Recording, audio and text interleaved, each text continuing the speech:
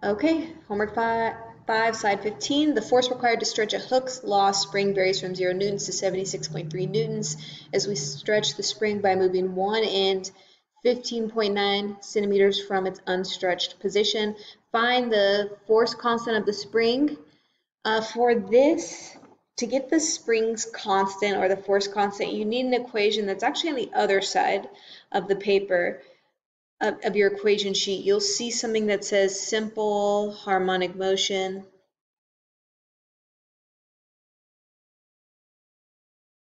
And then they give you this equation, F is equal to ma is equal to negative kx. So it gives you this equation.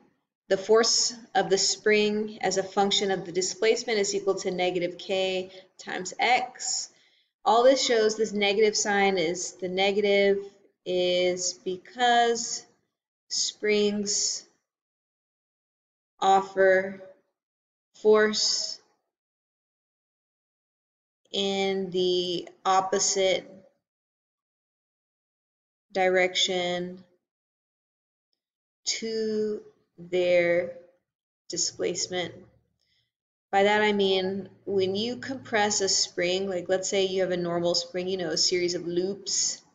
If you press in on the spring, like you make the spring really dense, the spring is going to want to force its way out. Likewise, if you stretch the spring out really, really far, like you've pulled out, the spring tries to force its way back in. So this negative sign just means like the spring offers a restorative force to try to bring itself back to its normal unstretched or uncompressed position. So when you solve for the spring constant, the K, you can just kind of ignore the negative sign for now. We'll plug in the maximum applied force on the spring, which is going to be 76.3 for this example. X will be the displacement. We need to convert the displacement of the spring, from centimeters to meters. And then K is the spring constant. K is the spring constant, okay? So force divided by displacement is that constant, what we're looking for. I'll plug in for the force, 76.3, divide by 15.9.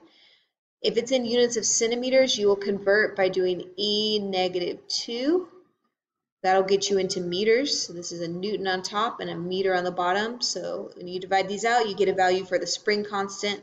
K is equal to, type this in, 479.874 newtons per meter. So that's how you calculate your spring constant. And then find the work done in stretching the spring, answer in units of joules. So this equation is given. It is U spring, the potential energy of the spring is equal to 1/2 kx squared. The potential energy is the potential energy stored in the spring is going to equal the work that you do. So by calculating this, this is the work done.